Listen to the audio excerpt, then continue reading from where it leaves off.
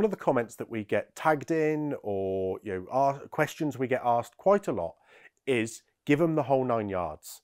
The Vickers ammunition belt is often thought that it would be the whole 9 yards, but it's not.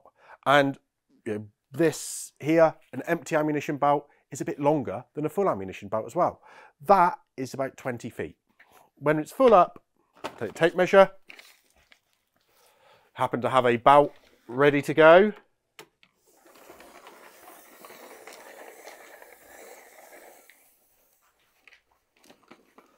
This here comes up to just over 15.5 feet.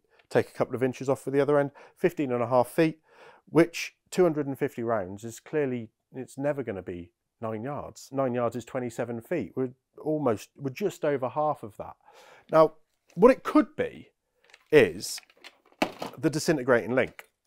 The disintegrating link can be adjusted, 250 rounds, and we get about 15 rounds in a foot. So looking at that, we get 405 rounds for 9 yards. Now, aircraft guns, say they can vary their link. So an aircraft gun, such as this one here, the Colt M1918, is similar to the Vickers Mark 1 Star, using disintegrating link, so you don't have an ammunition belt flapping in the wind when you're in your aircraft at however many hundreds feet in the air. You can adjust the length of the belt.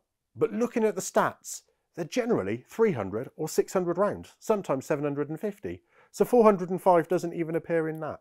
One of the options is that it could be 50 caliber Browning ammunition, because when you put 350 rounds of 50 caliber Browning ammunition, a bigger round, into its disintegrating link, it comes out to about 9 yards as well. But the phrase seems to originate earlier than that, so it seems to be applied to different things.